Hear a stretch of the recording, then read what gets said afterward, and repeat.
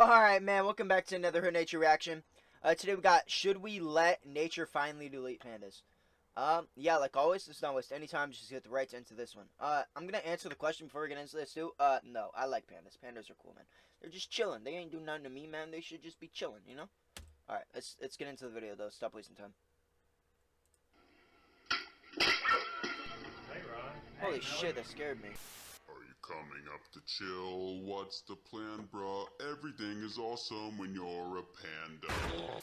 There are some animals whose entire existence proves that nature isn't about survival of the fittest. Bro, what? There are some animals whose entire Holy. existence proves that nature isn't about survival of the Holy. fittest. Survival of just barely being good enough. If life was a class, it wouldn't be about passing with straight A's. It'd be about passing off your DNA before you become an F in the chat. And some animals are universally recognized as the remedial students of nature.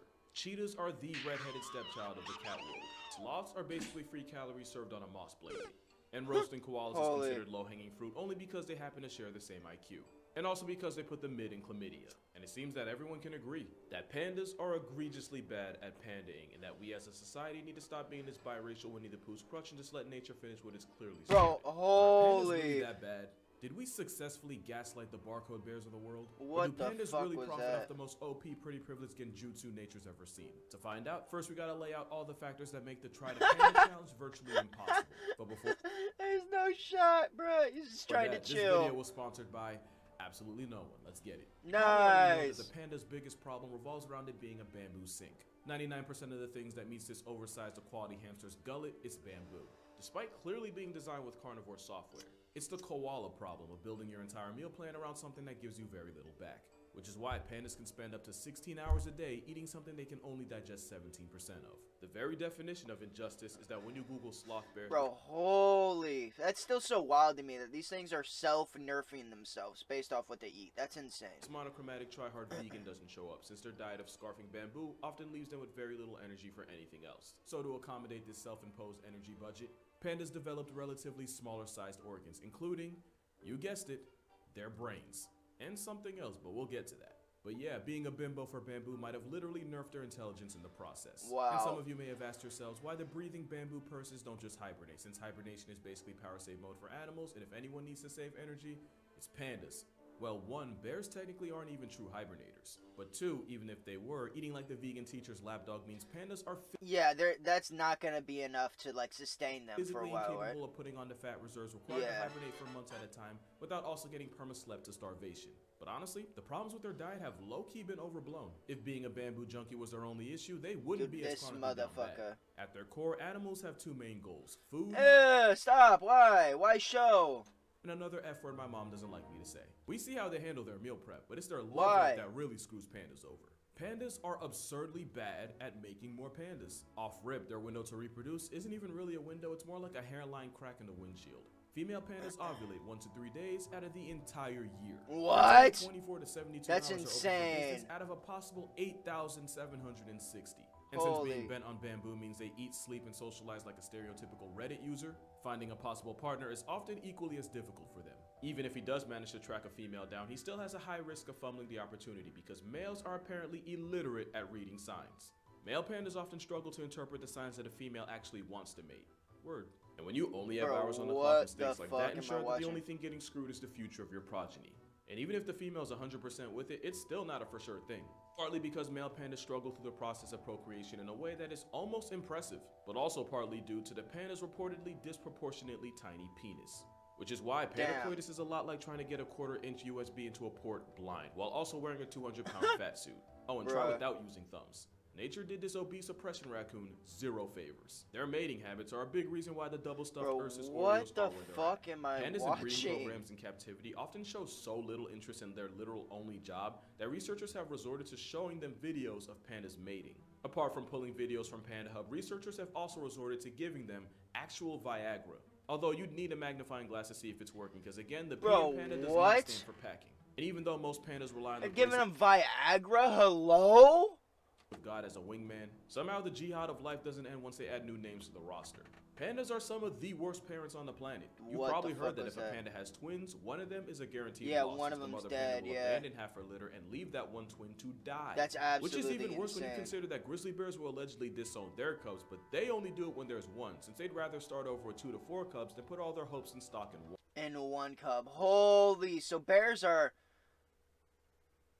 wow, so they're actually grizzly bears are actually complete opposite. They're like, I'm not gonna waste my time on this one baby, let me produce 4. But they only do it when there's one, since they'd rather start over with 2 to 4 cubs than put all their hopes and stock in one.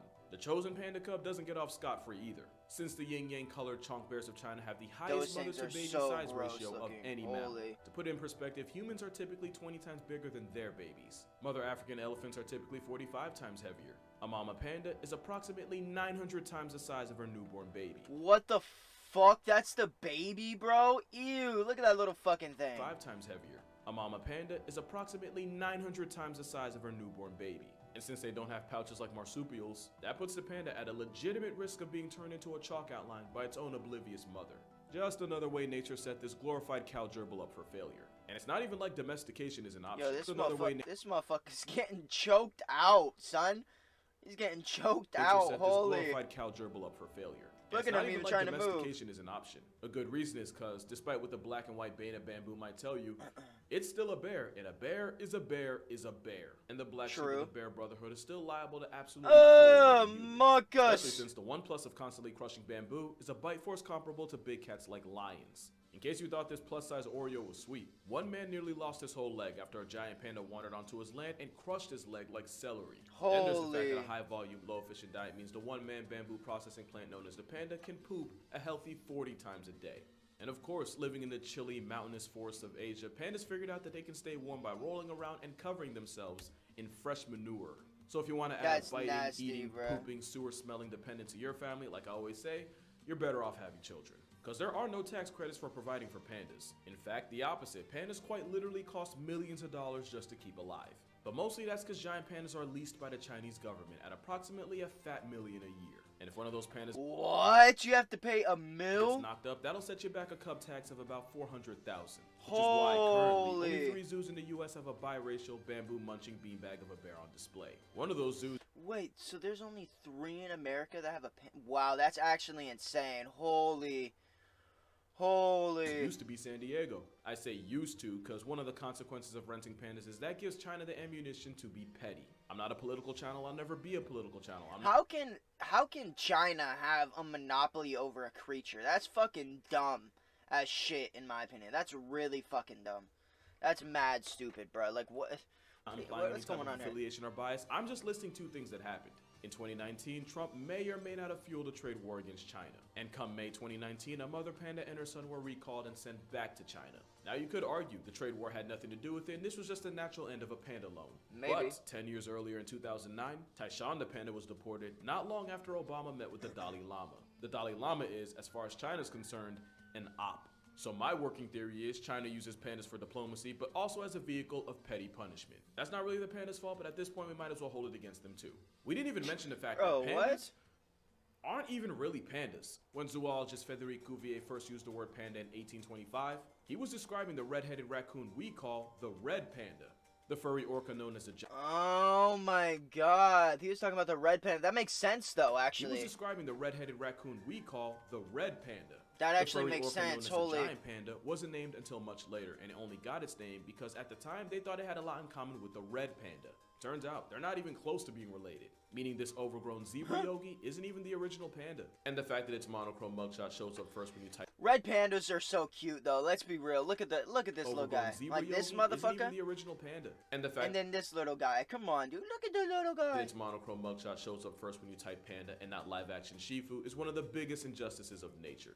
This is the OG panda, but the newspaper-flavored cloud-guzzling frauds took up just enough space to convince the world otherwise. So obviously pandas have their problems, and you can argue that their best trait is being a luck merchant. There is no other animal that gets carried harder by pretty privilege than the endgame of a sloth bear raccoon orgy. And they're the only creature on Earth with black and white privilege. Because the reason giant pandas are the mascot of the World Wildlife Fund is literally because having a mascot with the same color patterns as 1940s TV saves you a lot of money on ink. You Yo, that sounds like a joke, but I'm not even kidding. If pandas were black and yellow or black and brown, they might not have gotten the job. But that aside, consensus is that pandas are so bad at pandaing that we should just let the flex of China fade. He's like, you okay, bro? But that aside, consensus is that pandas are so bad at Yo, you good, bro? pandaing that we should just let the And flex then of he China goes up fade there. into oblivion the way Said, nature "Oh, my turn." intended. But is that really true, or have we just been doing giant pandas incredibly dirty this entire time? First thing to mention is that there are specialist species, with that specialty being in binging bamboo. Being a specialist rather than a generalist means you can typically tap into a niche nobody else can. But that means they can adapt to changes in their environment. That also means that there are only a couple things going wrong away from getting evicted from reality. Having a very particular set of skills might be great if you're Liam Neeson, but it can severely handicap you as a species. 100%, The funny thing is, for all the man. crap pandas get, the biggest and arguably most intimidating land predator on the planet is a specialist. Polar bears depend almost entirely on sea ice to hunt, and if that goes away, then it's bye-bye ice bear. But for some reason, we don't on the polar bear nearly as much for being dependent on ice as we lampoon pandas for their.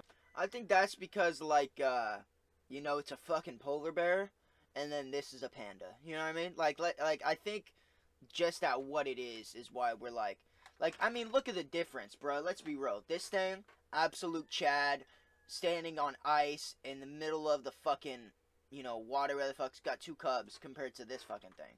Wait, hold Polar on. bears depend almost entirely look at on this. sea ice to hunt, and if that goes away, then it's bye-bye ice bear. But for some reason, we don't on the polar bear nearly as much for Polar bears are so cool, though. That's so crazy to think about, that there's a bear that developed to live in the ice. That's insane, bruh. That's actually insane as fuck. Because everything else that lives out here is water-based. There's penguins, and that's it. Penguins, seals, walruses probably, and then that's it, right? Everything else is like underwater. being dependent on ice as we lampoon pandas And look, you go from that to this fucking guy. for their life choices. Especially since it's habitat destruction and fragmentation that really had giant pandas down bad. You see, it's believed the panda bear once had more variety in his diet and was more omnivorous. But likely because there was just so much bamboo everywhere and virtually zero competition for it, eventually they shifted into primarily eating bamboo. They just It also started turns out scarfing that the it bamboo down. they eat is high in protein but low in carbs. So despite seeming like that one person that would bring a veggie burger to a cookout, weirdly enough, the giant panda's protein intake is actually close to that of wolves. They're also particular about the part of bamboo they like to eat and when. According to studies on radio-collared pandas, in the summer and spring they prefer to eat the protein-packed shoots found at higher altitudes. But during autumn and winter they migrate down into the valley and shift more towards eating bamboo leaves, which are high in vitamin C along with roots. And they just move from high to low to high again year in Just and year forever. out. Something Holy. that's clearly worked for them since they've been just fine like this for thousands of years. So much so that the umami taste receptor, i.e. the one that lets you experience the savory taste of meat, yeah, theirs got turned off. And they even evolved a false thumb for no other reason than to help them hold bamboo. Wait, what? Yeah, the thumb right here. Wait. 2, 3, 4, 5. Wait, they have 5. And then this is the thumb, right? This got to be the thumb, right? Dude, I didn't know they have 5 fingers. What the fuck? And a thumb?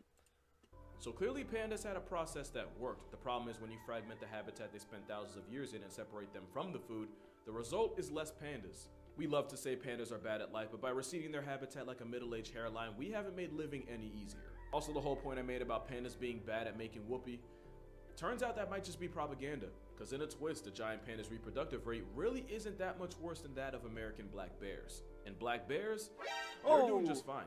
In fact, everything I said about pandas having negative riz really only applies to those in captivity. In the wild, female pandas do have a small window for baby making, but that's often after a selection process that involves at least 2 males running fades for her honor. In a process that can last up to and over a week. And we now believe that this process might just be what stimulates ovulation. You can't really replicate that in a zoo, and between that and a constant flow of people, that's probably the biggest reason why pandas in captivity become celibate. Like, be real, if you were forced into an arranged marriage and had to have an audience watch you consummate it, you'd be a little awkward too. There is no bigger indictment than the fact that a zoo in Hong Kong had been trying to hook up 2 pandas for the better part of 10 years. And it wasn't until— Yeah, how? Okay, this is just the worst spot to pause it. Jesus fucking Christ. God, I don't even remember what I was gonna say now. Oh yeah, you're trying to force, like, after a certain amount of time when the 2 animals don't mate, like, shouldn't you be like, all right, it's a lost cause. We gotta find new ones. 2 pandas for the better Like, part holy. of 10 years. And it wasn't until a certain beer virus of 2020 shut down the zoo to the public that the two bears finally got it on. Roommates for 10 years, and all it took was a couple months of privacy for them to fornicate. But even with all the slander, pandas are actually in pretty good shape. And that is a problem. With about 2,000 pandas alive today, pandas were recently demoted off the endangered species list. Yet giant pandas still finesse a bulk of conservation efforts simply because they're cute. Think about it for a second. Pandas have big eyes, big foreheads, and chunk. Look at him! Oh, babies, we wouldn't be this. He's dancing, son. Pandas have big eyes, big foreheads, and chonk physique. If they didn't remind us of babies, we wouldn't be this invested in their future. There's like 400 blobfish left in the entire world. So you probably didn't know that because, real talk, nobody's buying their child a play. Yeah, nobody like cares about these things.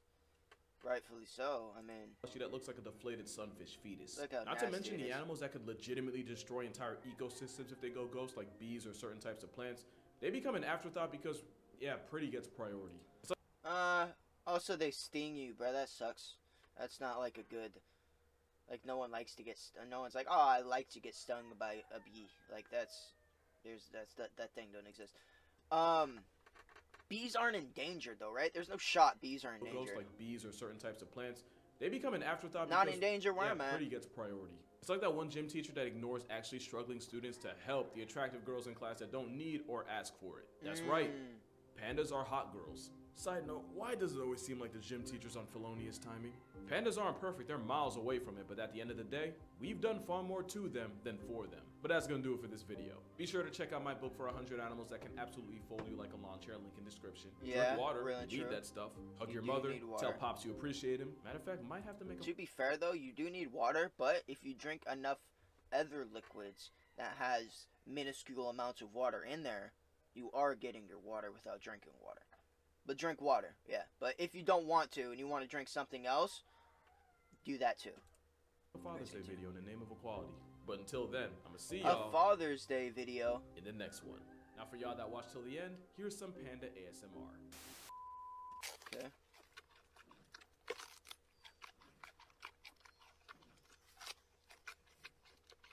Holy.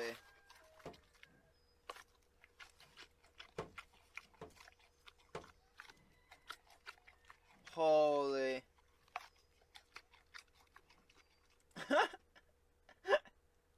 Holy. Wow, okay.